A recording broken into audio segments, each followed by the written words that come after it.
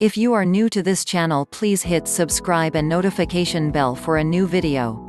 Increase platelet count. Papaya extract as an emerging trend. Blood is the most efficient transporter present in the body and is principally responsible for the supply of important nutrients and oxygen to cells and the removal of waste from the cells. The principal components of blood are white blood cells (WBCs), leukocytes, red blood cells (RBCs), erythrocytes, and platelets (thrombocytes). Under normal physiological conditions, the count of the blood components are in a specific range, and any abnormality in these counts are indicative of an altered physiology. Generally, RBCs are responsible for transportation of oxygen to the cells. Conditions with lower number of RBCs are referred as anemia and are specially characterized by low hemoglobin level. This condition may arise due to several factors including dietary, hereditary e.g. thalassemia, and alcoholism. WBCs are cells of the immune system involved in combating any infection invasion, and defending the body.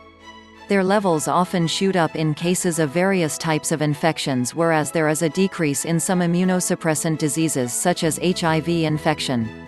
Platelets are irregularly shaped, colorless bodies present in blood.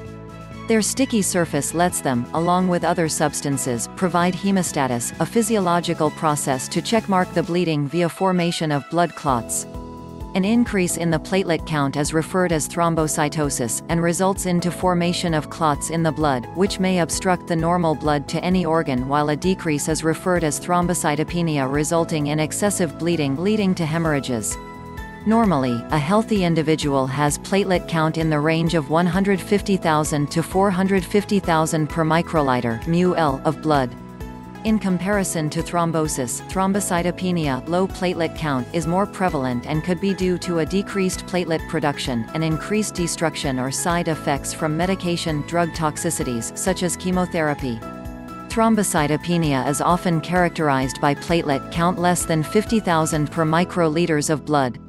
Symptoms such as bruising, purpurea in forearms, pinpoint hemorrhages, nosebleeds, and bleeding gums are associated with thrombocytopenia. Typical treatment includes corticosteroids, which increase platelet production, along with lithium carbonate or folate, which increases the bone marrow production of the platelets.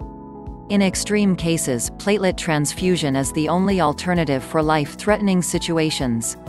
All treatment options have their cons.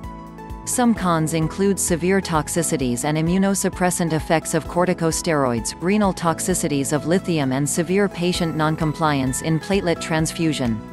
Consideration should be given to alternate therapies to combat low platelet counts, such as herbal therapy, which is relatively free from the toxic side effects of the allopathic drugs.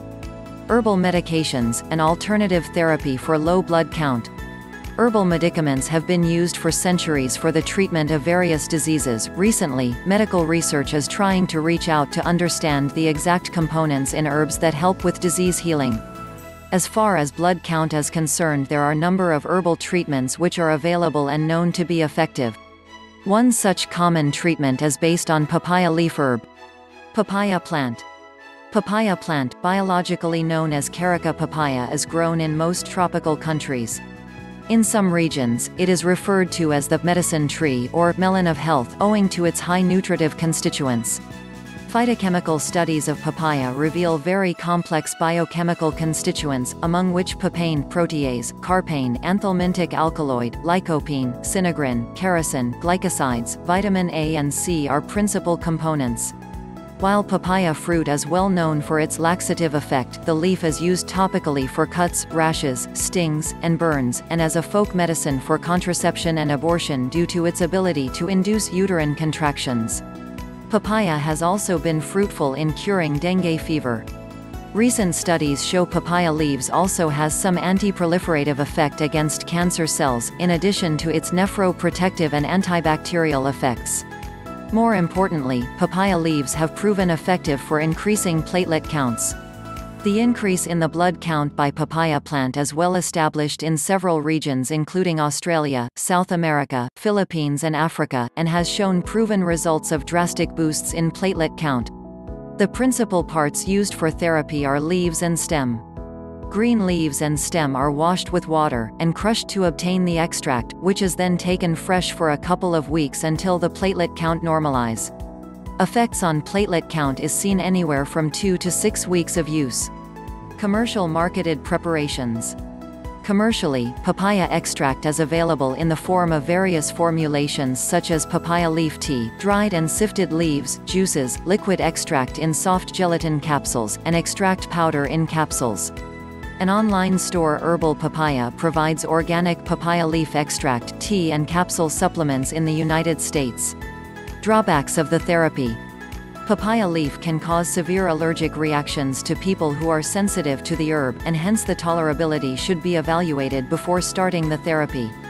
Additionally, the latex can cause severe irritation to the skin. When taken excessively, it may cause carotenemia, a clinical condition with yellow pigmentation of the skin associated with increased blood carotene levels due to excessive beta-carotene, vitamin A, excessively high platelet count, and gastric irritation. Papaya seeds also contain benzyl isothiocyanate, which is toxic at high doses. Future prospects. Papaya is one of the promising herbs for the development of newer generation medications based on its phytochemical composition. Owing to its potential to help heal a variety of diseases such as low platelet counts, cancers, nephrotoxicities, dengue fever, malaria, skin diseases and bacterial infections, a detailed biochemical analysis helps in identifying the lead molecules that can be used to discover new drugs via molecular modeling techniques.